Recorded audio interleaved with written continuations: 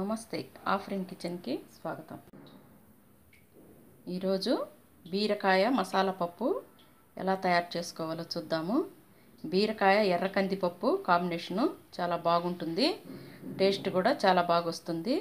మీరు కూడా ఒకసారి ట్రై చేయండి. ముందుగా కుక్కర్ తీసుకొని గంట ముందు నానబెట్టుకున్న ఎర్ర కందిపప్పు కుక్కర్లో వేసేసుకోవాలి. తర్వాత 1/4 కేజీ బీరకాయ తీసుకొని పైన ఆ పుట్టంతా పీల్ చేసేసుకొని సన్నగా కట్ చేసి పెట్టుకోవాలి. ఉల్లిపాయ కూడా ఒకటి కొంచెం లావుగా కట్ చేసుకొని ఇవి కూడా ఇందులో వేసేసుకోవాలి.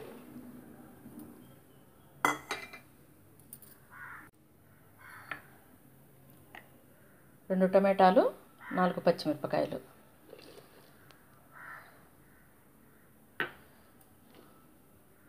అల్లం వెల్లుల్లి paste 1 tea spoon,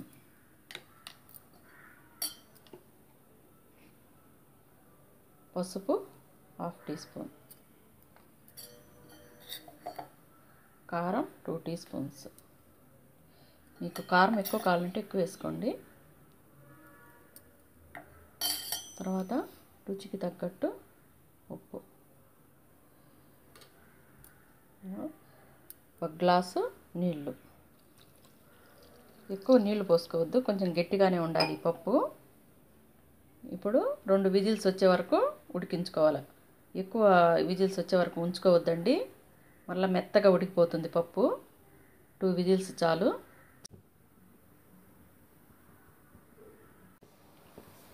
two whistles వచ్చేసాయి, స్టవ్ ఆఫ్ చేసుకుందాం.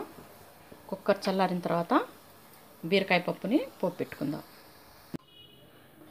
2 విజిల్స్కే బీరకాయ మసాలా పప్పు బాగా ఉడికిపోయింది. అలాగే మనం పోసిన నీళ్ళు కూడా సరిపోయాయి. అలా ఎక్కువైతే బాగుండదండి, ఇలా ఉండాలి పప్పు. ఇప్పుడు పోపు పెట్టుకుందాము. స్టవ్ పైన బాణలి పెట్టుకొని 2 టీ స్పూన్స్ ఆయిల్ పోసేసి, ఇప్పుడు ఆయిల్ హీట్ అయింది. 1/2 టీ స్పూన్ ఆవాలు, 1/2 టీ స్పూన్ జీలకర్ర,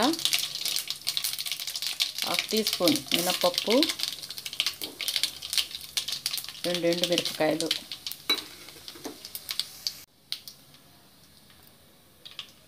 ఒక ఉల్లిపాయ సన్నగా కట్ చేసుకొని వేసేసుకోవాలి.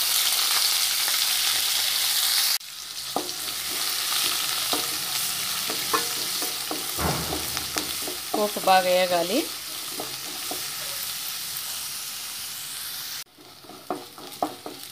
పోపు బాగా వేగిపోయింది. ఇప్పుడు కొంచెం కరివేపాకు,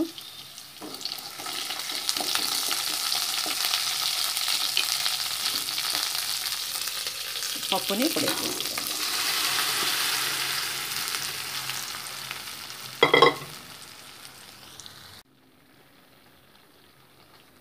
పప్పు మీకు మరీ గట్టిగా అనిపిస్తే కొంచెం నీళ్ళు పోసుకోండి. ఈ పోపులో 2 నిమిషాలు ఉడికించుకోవాలి.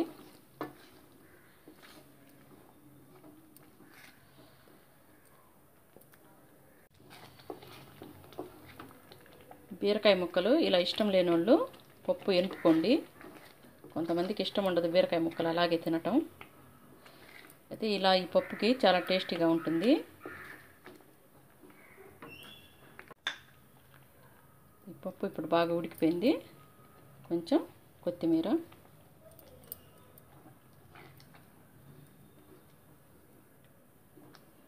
వేసిన తర్వాత ఒకసారి కలిపేసి సర్వింగ్ బౌల్లోకి తీసుకుందాం. ఇప్పుడు కొంచెం నిమ్మకాయ జ్యూస్ వేసుకోవాలి. ఇష్టం లేని వాళ్ళు వేసుకోకపోయినా పర్వాలేదు.